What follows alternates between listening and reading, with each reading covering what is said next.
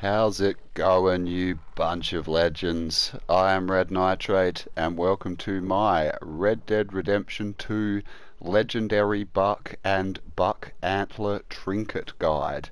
So today I am going to show you a full walkthrough on how to track down, kill, and trade in the legendary buck to get the Buck Antler Trinket, a very desirable trinket which has a very good chance of increasing animal pelt quality. So say you get a 1 or a 2 star, it has a chance of upgrading that to the next star. So for example, if you get a 1 star animal, it'll potentially upgrade it to a 2 star, and the same for if you've got a 2 star, it will upgrade it to a 3 star.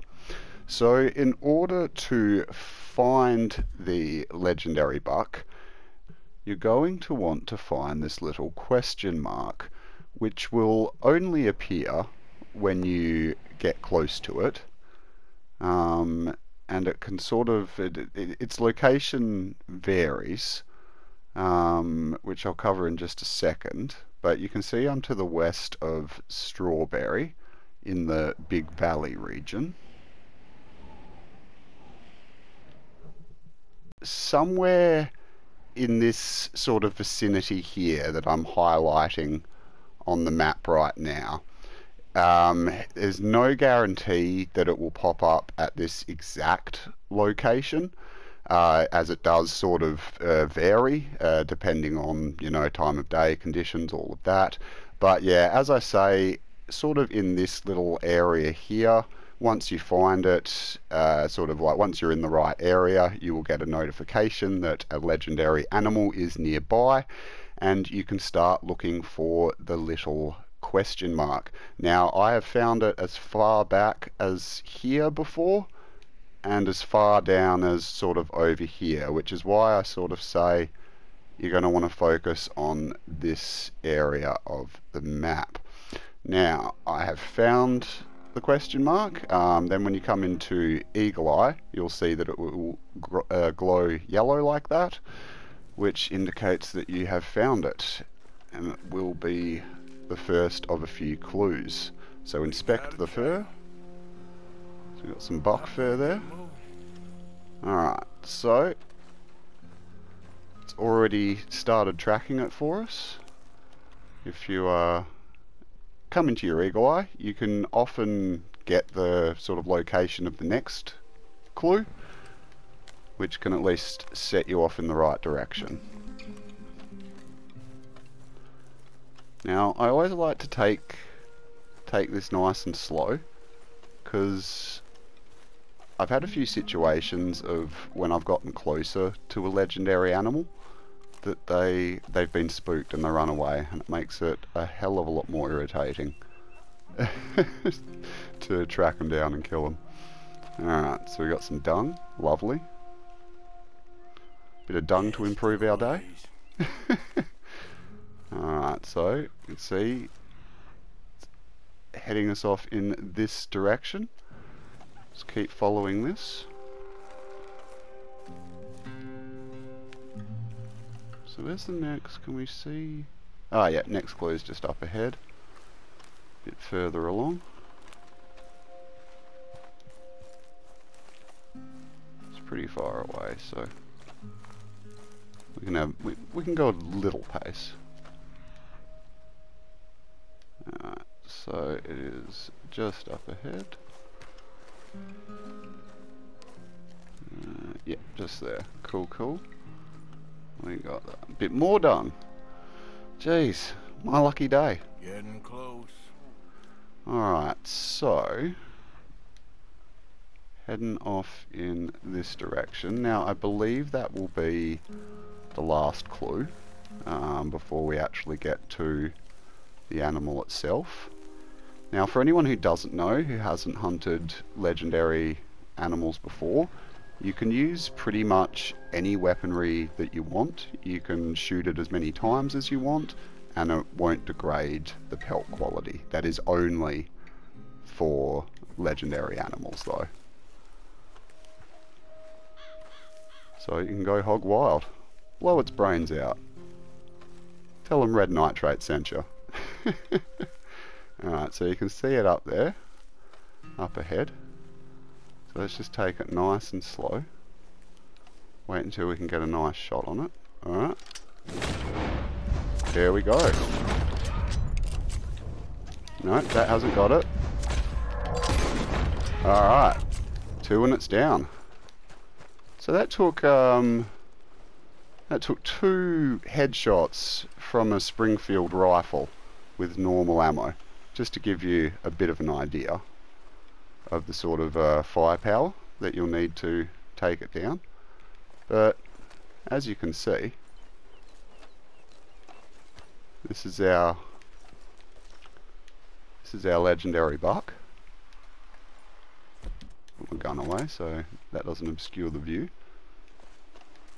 And it's not like it's a great view, but some people might want to check it out. Alright, so once you've done that, you can skin it, which will harvest all of its parts.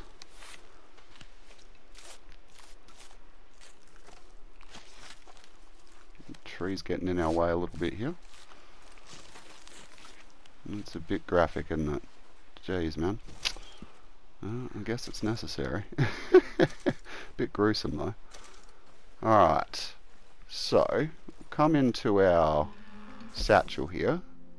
We can have a look. So we got some 4 mature venison meat, the Legendary Buck Antler, and I think that's about it.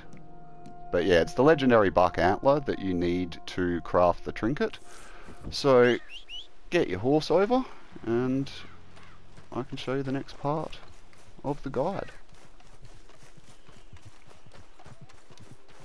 Come here, horsey. Now, what you're going to want to do as well, especially if you're early in the game, is you're also going to want to collect the carcass.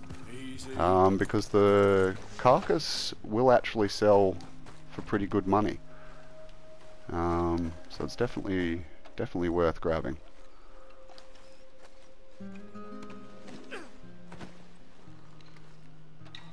Sell that at the trapper if you need a little extra skrilla in your life. Who doesn't need a little extra skrilla in their life? I know I sure do. Alright, so we have got our booty. A booty of animal parts.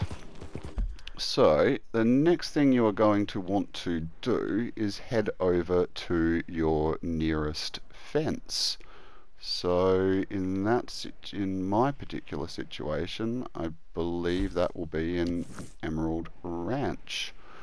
So it's a bit of a trek to get over there, but when we cut back, we'll be at the location of the fence and I can show you the next part of the guide. Stay tuned. Alright, so we are just rolling up at the fence in Emerald Ranch at the moment to trade in our Buck Antler to get the Buck Antler Trinket. So speak to Seamus or whoever is manning the fence where you're at and select craft. And then you will see that you have the Buck Antler Trinket available to craft. So it'll cost you $22, so you want to purchase that. There we go. We have the Buck Antler Trinket. Now, I will just come into the menu here and we can have a quick little looky-loo. So, where is it? There we go. Buck Antler Trinket. Player receives higher quality skinned animal parts. Crafted from rare legendary animal parts. Alright, so that's how you get the trinket. go out and try it for yourself. It doesn't work 100% of the time, as I say. It just increases your chance of getting a better animal pelt. Also make sure that you do go off and sell the Legendary Buck carcass and the Legendary Buck animal pelt to the trapper for the money and various clothing unlocks that you get from the trapper with those items. But look, I hope that you did find my guide useful.